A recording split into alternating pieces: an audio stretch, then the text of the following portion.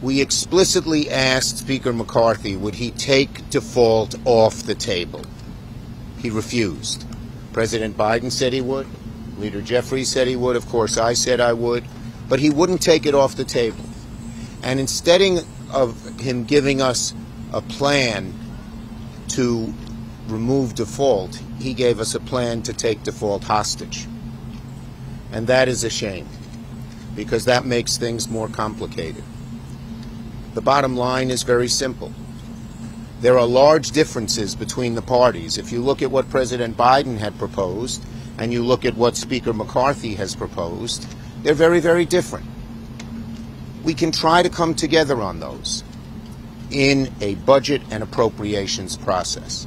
But to use the risk of default with all the dangers that has for the American people as a hostage and say it's my way or no way, or mostly my way or no way, is dangerous. So President Biden and Speaker McCarthy met on February 1st.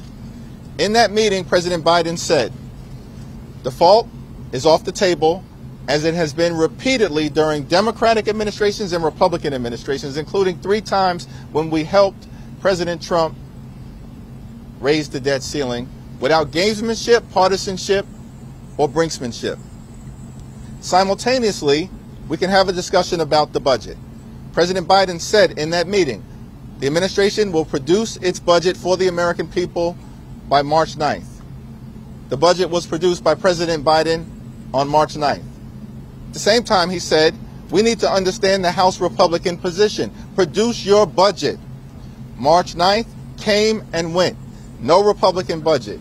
Week after week after week, through mid-March, into late March, into early March, into mid-April, all the way through to April 26, we saw no Republican plan, no Republican budget.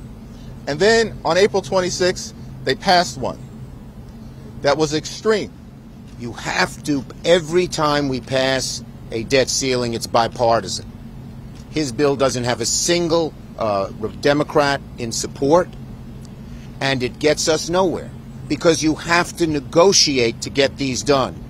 What's really troubling about the Speaker's position is it's a partisan bill, and he says take it or leave it, or we could default. By not taking default off the table, Speaker McCarthy is greatly endangering America and making it much harder to make progress on budget negotiations. And so the bottom line is very, very simple. Mitch McConnell himself has said that the Speaker has to come to some kind of agreement with the President, and said that the Senate is never going to pass the House bill.